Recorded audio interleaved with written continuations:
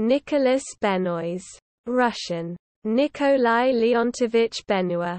The 13th of July 1813 to the 23rd of December 1898.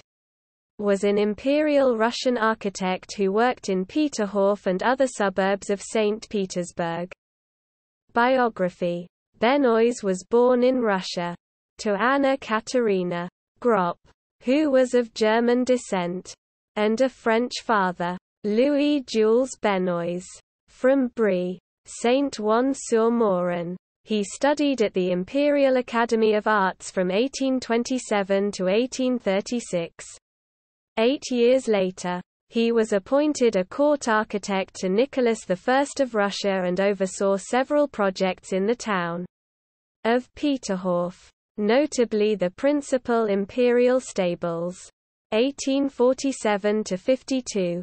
He was quite notable in 19th-century Russia for adhering to the Gothic Revival style of architecture and decoration. Benois designed some of the first railway stations in Russia, notably in Strelna, Zazko Selo and New Peterhof, the last being considered his masterpiece. Later in his career he also worked in the Caucasus, where he designed the summer palace of the viceroy in Lakhani, Georgia, by his marriage to Camilla, daughter of Alberto Kavos, who designed Mariinsky Theatre.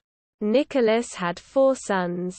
Of these, Alexander Benois specialized in stage design. Albert Benois was a painter, and Leon Benois became a distinguished architect.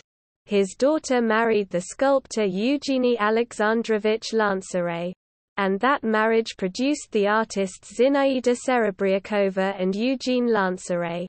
The actor Peter Ustinov was a great-grandson.